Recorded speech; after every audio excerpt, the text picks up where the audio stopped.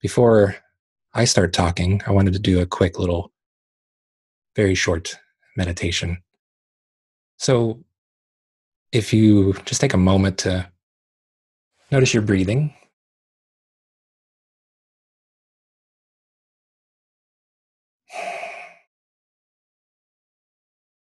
and bring your attention to your feet, notice the sensations.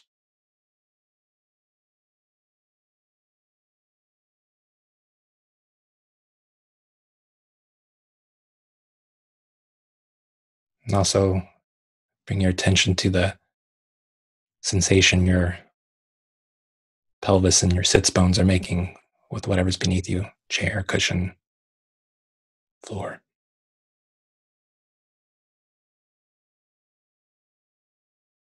See if you can allow yourself to rest a little bit more downward in these points of support. You may even sense and feel the earth holding you.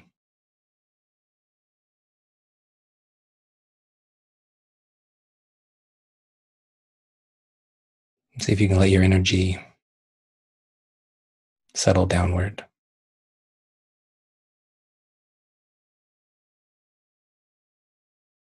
I want to ask you a question. Take note of whatever arises, especially the first thing that arises, whether it makes sense or not. Why are you practicing?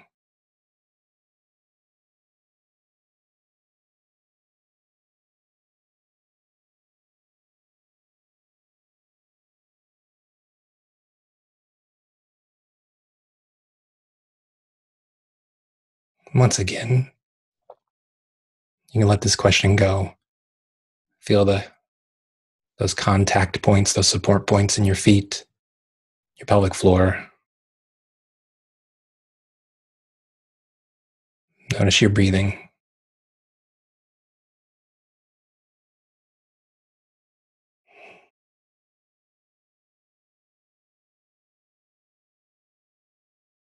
What are you practicing for?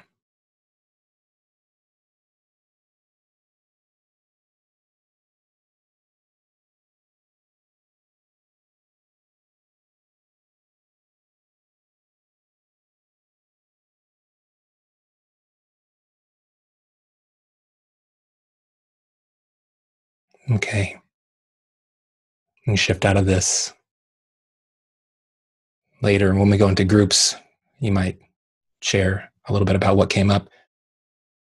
But I wanted to ask you all, in some form or fashion, what you're seeking before I say anything. I quite like questions like that to see what arises organically in our embodied experience, especially if we can find it before we start having additional concepts and narratives overlay on that immediate response of why we practice, why we show up, why we're here at this retreat. And given that we're all at this retreat right now, I assume there's a significant amount of seeking already present. We found our way here. But it can be really helpful to explicitly talk about what we're seeking and why we're seeking. If we have clarity around that, we can deepen our commitment to what we're seeking. We can help guide ourselves and each other to more and more appropriate forms and responses in our practice, in our efforting. And, when I thought about this talk, because we're here again and we're excited, almost what needs to be said, we're here, let's get on with the efforting. And that's what we're doing in this retreat. But this is an opportunity today to slow down a little bit and to wonder creatively, openly about why we're here. And to ask that question over and over again. In exploring this, there are three questions that came up for me about seeking. How does the seeking phase emerge? What does the seeking phase look like in practice? And what does the seeking phase look like in our life? So as far as the seeking phase emerging, really, it could arise from any number of causes and conditions. Sometimes different ways of summarizing for me are something is not right or something is possible. We get that sense something isn't right. Something could come to be. And we start sensing that palpably, even if we can't label it or articulate it fully. It's the first spark. And in the seeking phase, we go to clarify that more and more. So that way we can put some effort behind it. It could be a radical event in our life. I mean, this year, I think we keep having one after another that could easily spark so much seeking of change. And sometimes maybe it's a culmination of experiences in our life that add up to a tipping point, whether small or large, that motivate us to seek something, to seek change. Suffering is often a motivation. We experience suffering in ourselves, collectively, individually, families, communities, the world. And we say we have to do something. This has to change. That's the feeling that comes up first. But of course, creative possibility can arise too. We sense something beautiful and new can arise and emerge in our life. And that's a motivation for us. So one way or another, a spark is lit. And again, I think it's really helpful for all of us to personally, individually, collectively identify and talk about that. I think it helps to deepen the roots that unfold in our efforts later. We know why we're showing up. We know why we're doing this.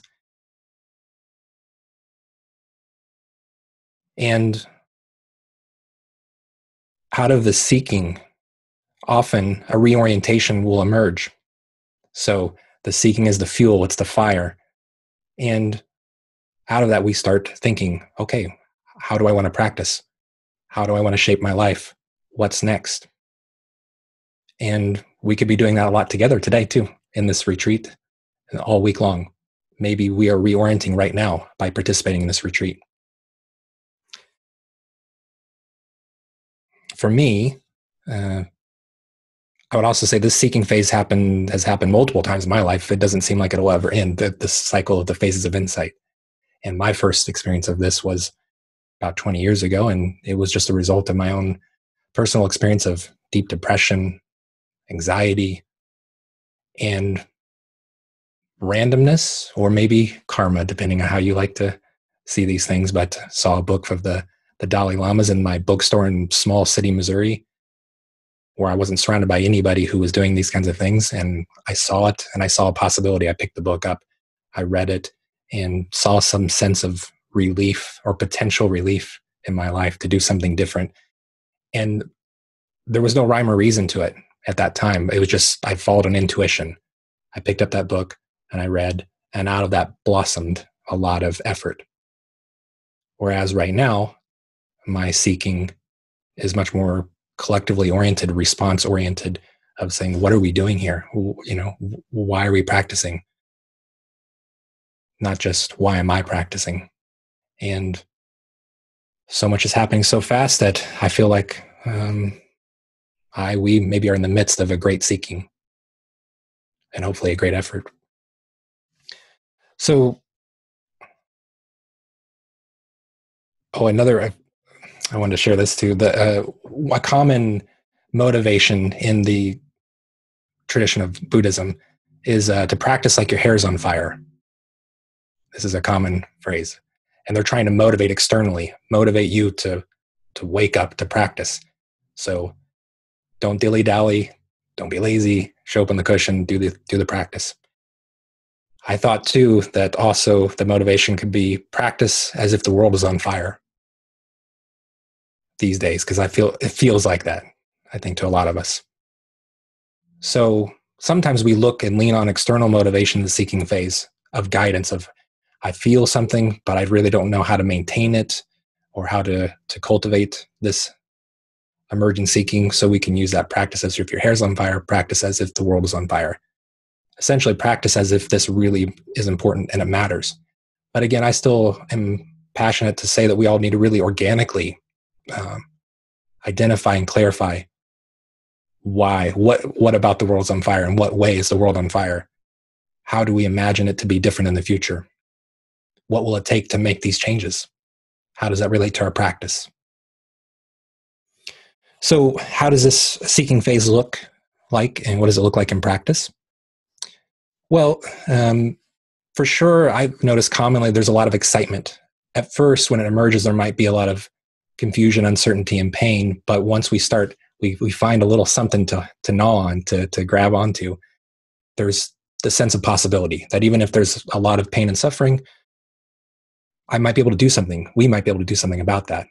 And so excitement emerges, and which will later then support our efforts.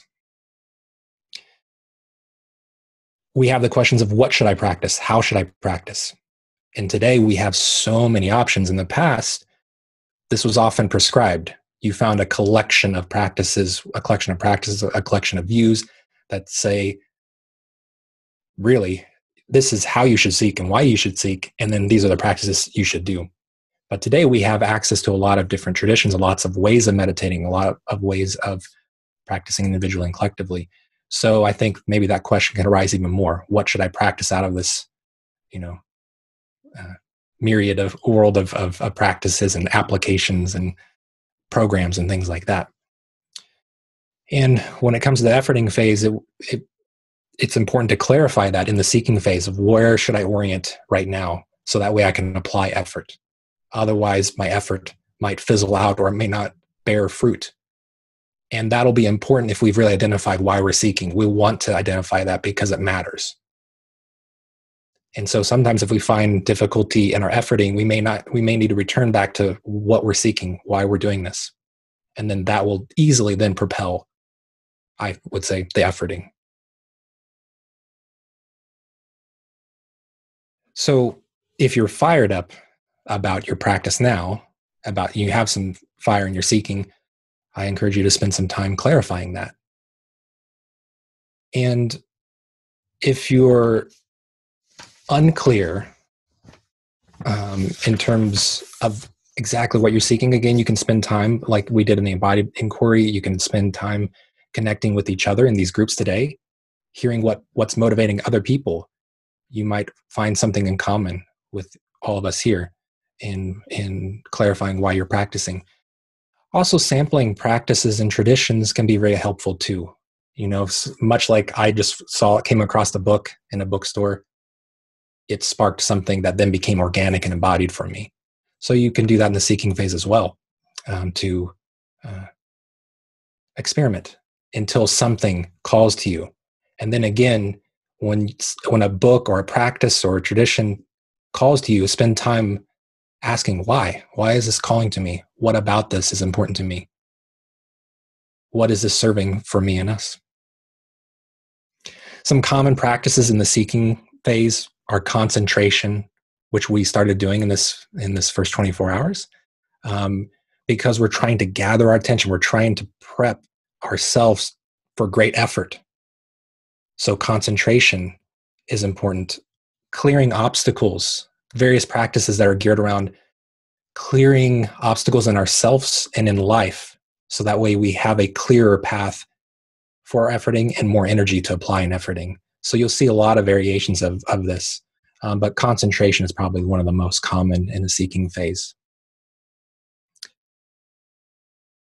And what does this seeking phase look like in life?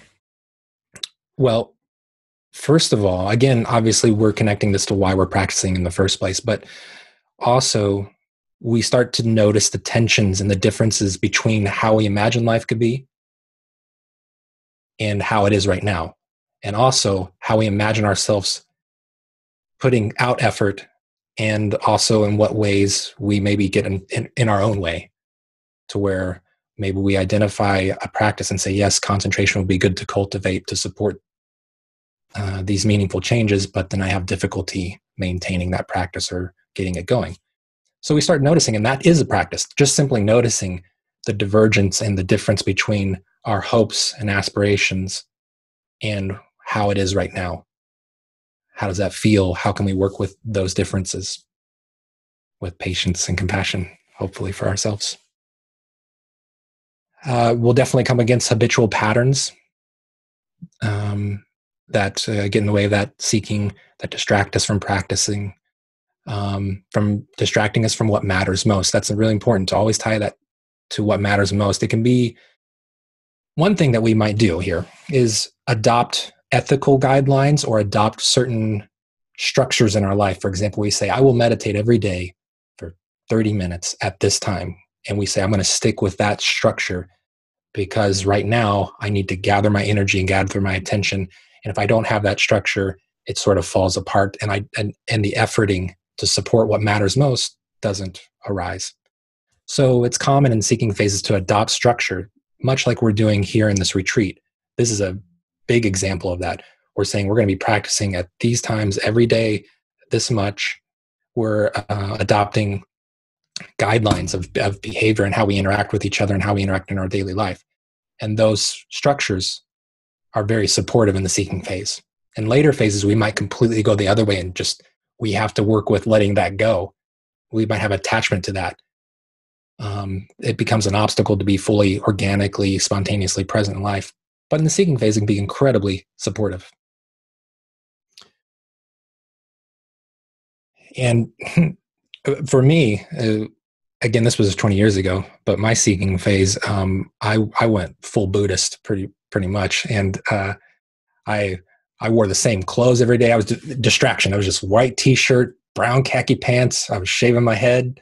And this was in the midst of college. I wasn't like in a monastery or anything like that. And I did certain things like not drinking for a long time. I was very, as much as I could be a monk in the daily life, I was doing that for quite a while. But then after 5 years or so of that, I realized that was an obstacle for me. But at the time, it was really supportive because I was in an environment where it wasn't like it. It always cracks me up to think about the difference between 20 years ago and now.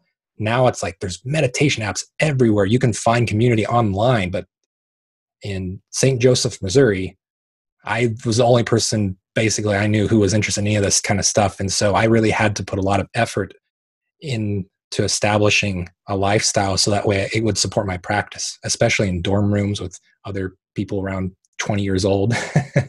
So at the time it felt very appropriate. Whereas right now I just doesn't interest me to do what I did then. But it was helpful for me personally.